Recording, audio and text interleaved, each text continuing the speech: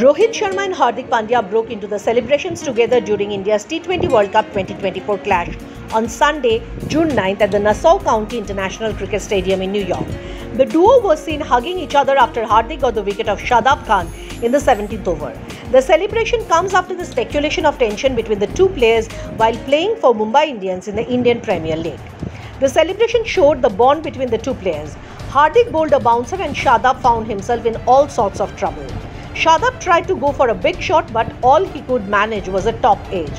Rishabh Pant settled himself under the ball and completed the catch without much of a fuss. Hardik gave India a crucial breakthrough as Pakistan were reduced to 88 for 5 in 16.3 overs while chasing a target of 120.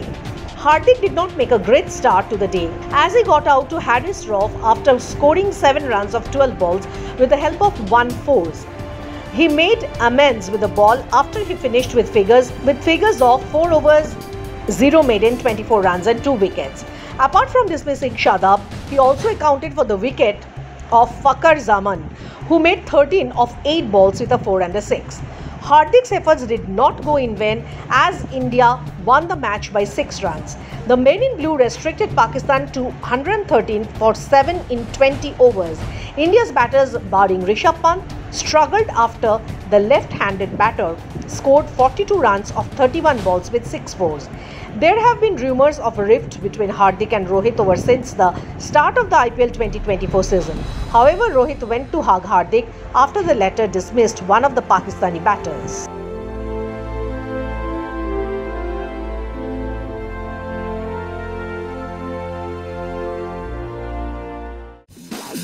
This is extra time. Extra time.